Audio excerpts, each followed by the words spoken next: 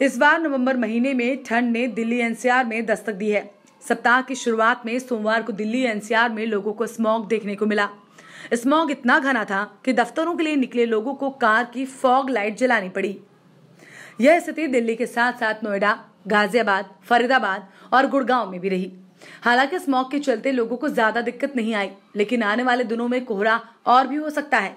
इसके साथ ही औसत तापमान में भी गिरावट दर्ज की गई है। मौसम विभाग के मुताबिक आने वाले दिनों में दिल्ली एनसीआर में मौसम ऐसा ही बना रहेगा। रात के तापमान में गिरावट का अनुमान भी है।